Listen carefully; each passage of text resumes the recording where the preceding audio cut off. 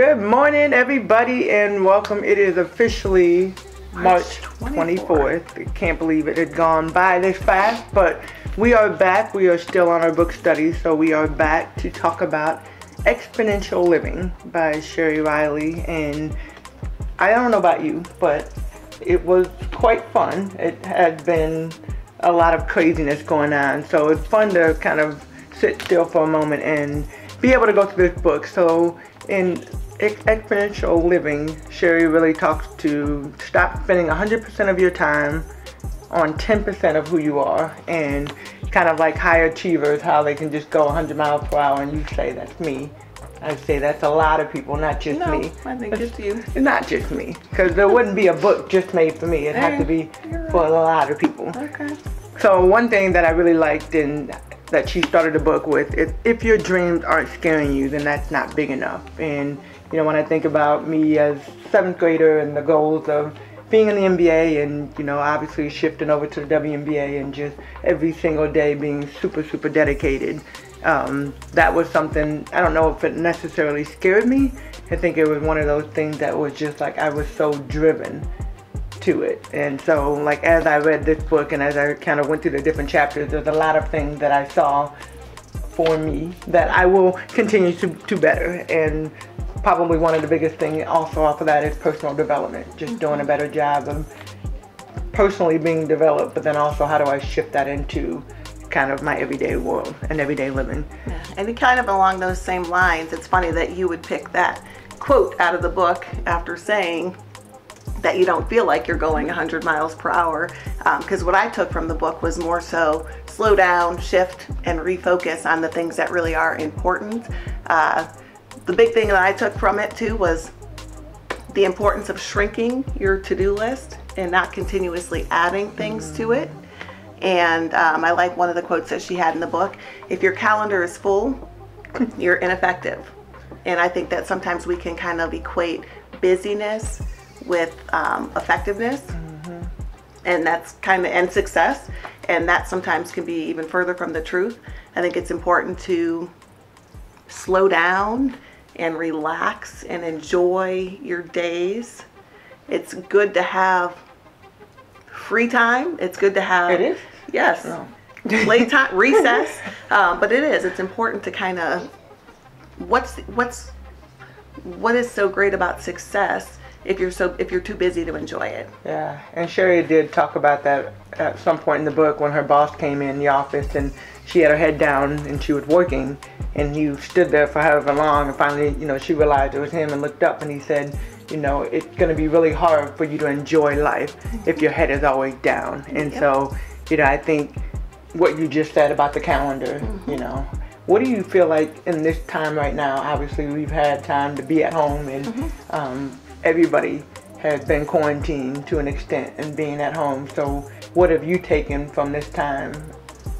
I think I've thoroughly enjoyed myself, to be completely honest. I'm going crazy. I think that this is God's way of kind of saying, be still and focus on me, focus on what's really important. Stop worshiping false idols. I know a lot of people have been disappointed the NBA is not there, you know, oh, March Madness got canceled. That's been really hard, but that's not what really matters. You've got family, you've got friends to reconnect with, you know, just this time to kind of pour into yourself, read, sit your butt down, relax. It's been awesome. Like my kids, you know, it's been fun to do the at-home learning and have a schedule. And I mean, I look at Cannon, he's in 8th grade, getting ready to go into high school. I've got 4 years with him. You know, that breaks my heart. So this time is a gift. So that kind of leads into probably one of the points, you know, we said that we would have a takeaway, and we got a chance to talk a little bit about it before. What is something that you took away from this book? So the big thing I took away from the book is just kind of shifting from having a achievement first mentality to having more of a relationship first mentality, and just putting more worth in that instead of, oh, I got to have this and I got to have this much money. No, your relationships mean more than anything. And so she talks about the importance of redefining success by pouring more energy into your relationships and nourishing these 5 key relationships. The first is your relationship with God, which, you know, just prioritizing that time with Him. For me, it's the mornings, and having my routine of really meditating in the morning, praying, reading a devotional, having a hot cup of tea. I can't start my day without that. So I don't know, I know you. I think mine is more, it's every day, all day. I do get up first thing, and like while I'm still laying in bed, just kind of, I pray, you know, silent prayer, because obviously Parnell's still sleeping, but a silent prayer of what, and then I start looking like what's going on in that day. But I feel like I do a good job of, even throughout the day, just praying little prayers. And how many times does somebody come to you and say, hey, will you pray for so-and-so? And you're like, oh yeah, I'll pray for them later. But really taking a moment to pray right then and there about whatever it is, and just being conscious of it even throughout the day. Absolutely. And even in that same line, part of my morning routine is also to journal and to write out my praises, write out my prayer requests, and then write out a short prayer. So it does kind of keep you grounded and focused, and it's cool too to look back and see all these requests that you had that have now been praises and answered prayers. The next is relationship with yourself. I think as women, especially as moms, that's one that was kind of hard to read and go, oh wow, yeah, it is important to start making myself more of a priority. It's so much easier for us to pour into everybody around us and then save ourselves the last couple drops. So just the importance of kind of shifting that mindset. And I know this was good for me too. Stop minimizing, devaluing who you are. Clear your mind of self-defeating thoughts, and then eliminate the need for constant validation from others. So you just have to love, honor, and believe in yourself. I think that's a good one. You know, over time, I feel like we're so different, because, you know, I do feel when you look at love language, start thinking about love language, like my love language has always been, you know, that one-on-one time, the quality time with people. Even though my life is crazy and I go and go and go, having those moments where I can just sit still with that person or with myself. You know, in the car, I like silent. I don't turn on the radio, I don't listen to podcasts. Most of the time it's just me, God, and just like silent, and just being able to have that moment. I think validation, when you talk about the validation aspect, you know, not really feeling like I have to be validated by people or validated by things. I think it's more, I enjoy the things that I do. And so, you know, I get validation through the things that I do, but maybe in this book being able to shift away from that a little bit.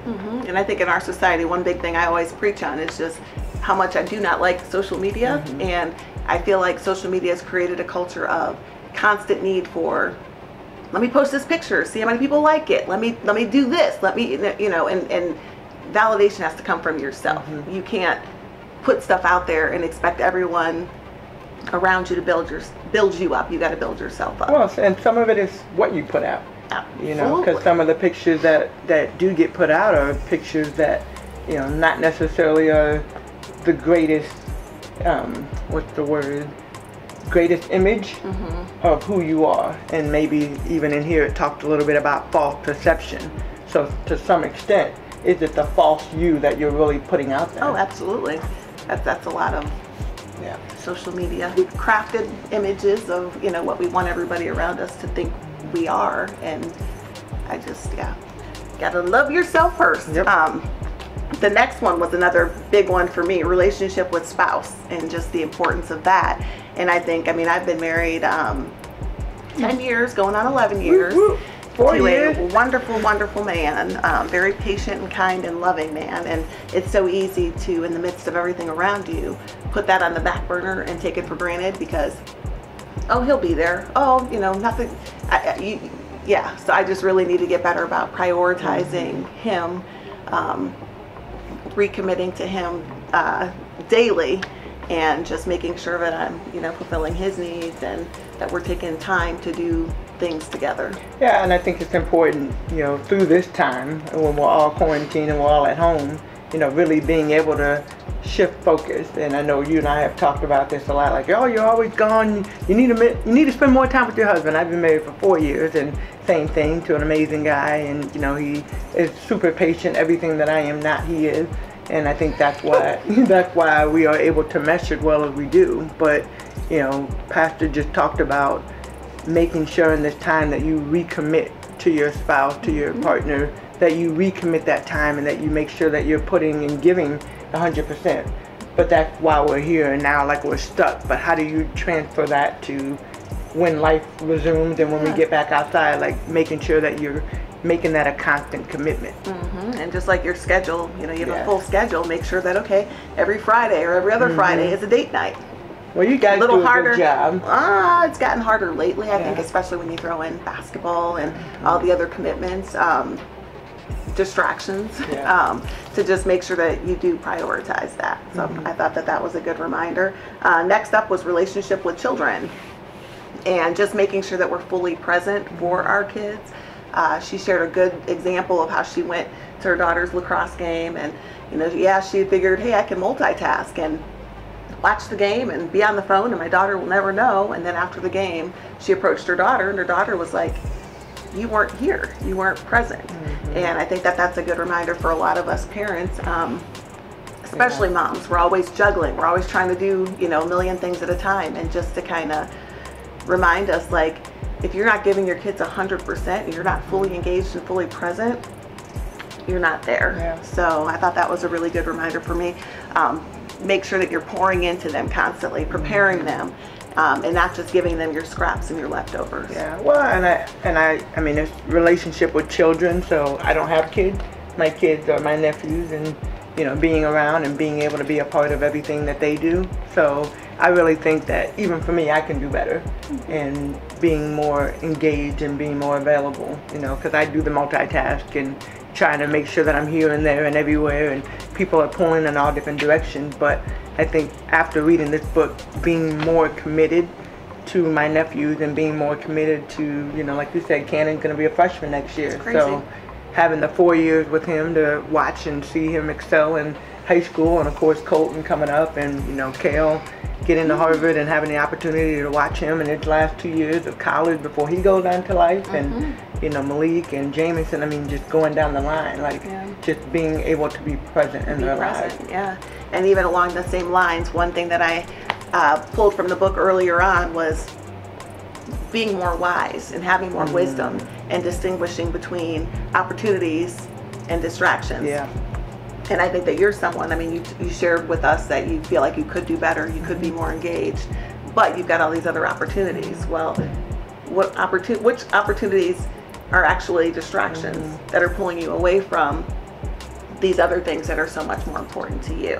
So that was another good piece that I pulled. And then the last one was relationships with friends, and that was a really eye-opening one too. Just kind of the importance of friendships, especially in a day and age of cyber friendships, and people that feel like, oh, I got hundreds of friends on Facebook, or I got hundreds. You don't know social media. You know, I got all these followers. Those aren't your friends. Like, you need to still make sure that you're maintaining those relationships and spending time and reaching out to the people that matter. How do you do that? I honestly do that. I don't post my business on social media. If something great happens. But I mean, how do you stay engaged with your friends? I'm just saying, instead of posting for the world to see, I share those pictures and those things that are important to me with my friends. Via text message, via phone calls, via emails. So it's more of a personal connection and a back and forth, instead of, well, I just shared this with everybody all at once. Because I know even one of my best friends, Carly, one of my reasons for getting kind of turned off with social media back in the day was she had met a couple of my friends when she came out here, and then they became Facebook friends. And Colton, I'll never forget Colton's first birthday party. One of my friends that had only met her maybe for 15 minutes, but was a Facebook friend, came in and told me that my best friend had her baby that day. And I don't get on social media, like, I'm not, at that point I got on it more, but that broke my heart. You know, just kind of like, I'm your real friend, and I didn't find that out, but you posted it, and now everybody, you know, that really hurt. So I think really, from a friendship standpoint, really figuring out or finding those relationships and how you communicate. So for her, in that sense, It's not the fact that you're mad that she posted it. No. It's the fact that she posted it prior to you knowing, and then you find out from somebody else. That wasn't a real friend. That wasn't a real friend. I was a real friend, not a Facebook friend. Oh my goodness. Yeah, but yes. but also that personal connection, because I think sometimes it's more. I think sometimes when you post things, it could come off as not bragging, but look, as opposed to, hey, this really important thing happened today. Like, I want to share it with you. You know, so now we do better about even, you know, she'll send me videos of her kids doing stuff, and I'll send her videos and things of my, like, it's more of a, I don't think your life needs to be lived out in public for everybody to see, but it's good to, you know, share those important moments and memories and make those connections with people that you really do love and care about. You know, I mean, real friendship, just like anything, all these 5 key relationships, relationship with God, self, spouse, or partner, children, and friend, all 5 of them take work. Absolutely. It's not like it's just something you wake up and it's like, oh man, I got these relationships and they're great. So I think even from the friendship standpoint, it really is about, you know, leaning in and being engaged and being a true friend. And making them a priority. And even little things like, okay, well, I'm going to have lunch with you this week. Let's get it on the schedule. Yeah. You know, I want to sit down and have a meal and talk. And share. So basically, overall, I just loved that she tied in the importance of those 5 key relationships and using those as more of a barometer for success instead of just achievements and money and fame and whatever else. You know, those relationships are everything. Yeah, I like it. 5 key relationships. So I think probably the biggest thing that I pulled, I shouldn't even say biggest because I think I pulled a lot from this, but principle 5, she's talked about stop working and start maximizing. And you know, when I was thinking through it, I'm like, okay, like working, I mean, I love, and I always tell people, I love what I do, and all the jobs that I have, I love what I do. But sometimes it is like, okay, I gotta do this and I gotta do that, and you know, so how do you stop as far as like just working and really start maximizing? So I love just how she kind of put it down, and I talked about this earlier, just the head down and not being able to see opportunities because you're head down and you're always working. So really just trying to recommit. As she went through it, she said, you know, work drains you and maximizing energizes and elevates you. And so the distractions that you talked about with the 5 relationships and just the work and just how much I'm working, how do you shift, let go of the distraction, instead of working, really focus on maximizing in the job and in the work that I'm doing. And so, you know, I felt like for me, that was something that I really, this chapter, I really took a lot from, and it's like, okay, I'm going to start changing my mindset and really shift direction as we move forward. And I know even earlier on, sorry to kind of jump around the book, she has a lot of really interesting but effective exercises throughout the book. And one of them that I thought, oh gosh, this is kind of weird, was writing your own obituary. And basically, you know, writing your obituary from a standpoint of someone that really cares about you, and then rewriting that obituary, and then really thinking about what it is that you feel like your true purpose is and that you want people to remember you for.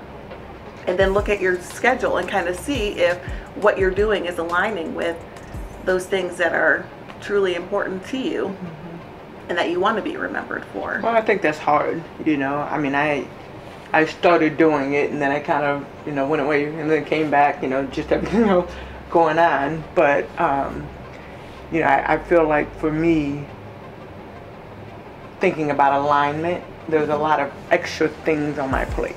And you know, the distraction, but I mean, I say that and I can say it, but now the next step is like, all right, like how do you push forward and how do you move to the other side where you don't have as many distractions, where you are able to shift focus, where you are able to align with your purpose, which is also, you know, one of the things that she kind of talked about was your one thing. And that one thing, using the acronym for one, overall navigating edge, like what is something that you're really, really good at, that when push comes to shove, like this is my one thing, I know I'm really good at this. And so that was an exercise that I actually liked, and didn't really get a chance to reach out to other people to say, hey, like, what's my one thing that when you lean on me, you know what you can rely on.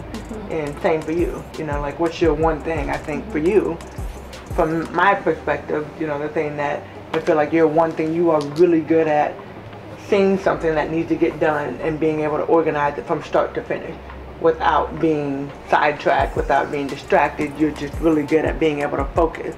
Now, I know I'm not that, because it's like, oh, I see this, but I might go over here, and then I might come over here, and then I might do this, and, you know, there's emails that are in my drafts that I started writing a couple days ago, but then I'm like, oh, shoot, I forgot to send the email out, I never finished it, you know, so I get distracted. But I think that you're really good at being able, like, I know, hey sis, can you do this, or can you do that, or even like some of the things you do with the boys. When you get focused on doing something, like, you are all in, you're 100% focused, which, you know, I wish that I could have a little bit of that. Well, thank you. I've learned to give myself a lot of grace too. Like, I think you put a lot of pressure on yourself in a sense. But I would say your edge is passion. You know, I think that you're somebody that can't give 10% to anything. You have to give 100% to everything, and sometimes that's your superpower, but I think it could be your weakness at times too, because like she says, you can't give 100% to everything. You've got to figure out what it is. But I mean, I'm the fever seed. I'm gonna take this thing and I'm gonna, you know, and you can't, and even tease me in the foundation, and I mean everything. You get so fired up and passionate and excited about things, and then that energizes the people around you to have that same passion. You're a leader. You've got a lot of great qualities, but I would say that those probably are your top ones. So overall, did you enjoy this book? I did. It's a lot to digest, and I will be completely honest that, you know, there's so many different exercises and activities. I didn't want to just rush through it, so I'm probably still going to go back and really, you know, read it again and go through some of the exercises again. But yeah, it had a lot of really good messages. It definitely helped me to kind of refocus, and you know, I think that it's an excellent book to read right now, given that you've got this extra time to develop and pour into yourself. Yeah. All right, so this was my book, Exponential Living by Sheri Riley. So Sheri, thank you for allowing us to read your book, and had the opportunity to meet her last month at one of the events. So really cool to be able to get the book, get to meet her, and get to share it with my big sis. Yeah, that was awesome. I enjoyed it. I really enjoyed it. It was great. So as we shift to next month, this is your month, so you get the opportunity to pick the book. Yes, ma'am. So my book, of course, we shift gears back to kind of a more biblical, devotional type of book, but this one, Rhythms of Renewal by Rebecca Lyons, and basically trading stress and anxiety for a life of peace and purpose. So this is another really good book to read, you know, especially given the times that we're currently in, and just kind of talking about the importance of rest and rhythm and renewal. And you can't be on all the time and expect to thrive and have peace. So it just talks about, you know, just rhythms and establishing different routines, and it's very good. Yeah. Well, I think when you look at shifting from the past book to this book, the one thing that I hear over and over again is peace. Peace. And how do you find that peace? And, you know, in this moment where we are and with everything going on, I think for me, like, being able to get enough sleep, for one, I've been getting definitely enough sleep, but then, I have a peace. Not that I didn't have it before, but, I just have a peace. I wake up and, I get to read my book, I get to, like you said, the tea. I have my cup of tea. I have multiple cups of tea every day, all day, and it's just, I don't know, there's just that presence of God around, and being able to be where I'm supposed to be in this moment. And that's again why I believe that this time is a gift. It's a gift from God, and just a chance to sit back and not be so busy and not have all these distractions and things. But in this book too, she talks about just that the importance of taking charge of your emotional health and inspiring people around you to do the same. And last thing I'll say, inspiring people around you. So she talks about the 4 life-giving rhythms: rest, restore, connect, and create. So those being kind of a rhythm. And if you look at the Bible, you know, that's what he did. He rested, restored, connected, and created, and then repeated that rhythm.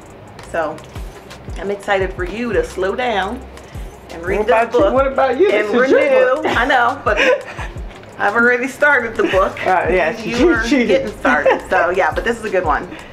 And I think we do. We live in such a busy world where it's like there's just so much chaos and crazy. And I've never been a person to have a lot of anxiousness or anxiety, but I feel like over the last couple of years I've started to kind of develop some, not like debilitating anxiety, but I didn't really believe it was really a thing until now. And I think being a mom and, you know, just life and feeling like it's just always go, go, go, go, go, and stress, and you gotta do this, you gotta do that. This is a good book. Okay. Well, I'm looking forward to it. Yes. So I hope that all of you guys will go and get you a copy of this book. We'll be back next month on April 24th, of course. And Rhythms of Renewal by Rebecca Lyons. We are thoroughly looking forward to reading this. I want to thank everybody, thank all of our subscribers, those that have already subscribed, and then I know we got a lot of new people that are watching, so I hope that you will subscribe as well. But we have been excited. This has been a journey that I've been on. This is my 2nd year, and going into this year, talked to my sister Taj, and kind of like, hey, I think we should do this together, because she reads a lot, I read a lot. You know, you can kind of see we read different books, but there's always kind of like the same underlying theme, I think. And so, yeah, this is why we get along very well now. I can't say that for our whole entire life, but that's what kids do, right? So, want to thank you guys for tuning in, and look forward to seeing you guys next month. Thank you.